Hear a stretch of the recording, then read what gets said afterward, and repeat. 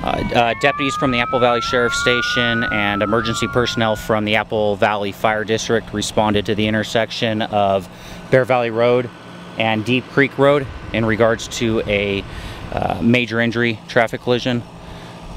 When deputies arrived on scene, they learned that a male subject that was in one of the vehicles had fled running eastbound on Bear Valley Road away from the crash.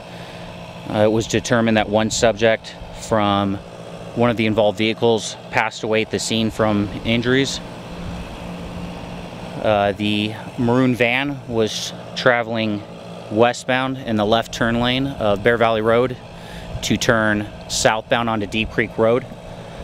He made a left turn against oncoming traffic. The gold Honda Civic was traveling eastbound on Bear Valley Road, and the number 2 lane had the green light and struck the van. As the van was hit by the Honda Civic, a rear passenger was ejected from the back seat onto the roadway, and that was the subject that passed away. All other occupants and drivers were transported to local hospitals. A female passenger inside the Honda Civic later passed away at the hospital from the injuries from the collision. We believe alcohol is a factor at this time, and we are conducting our investigation for the next 3 hours at the scene.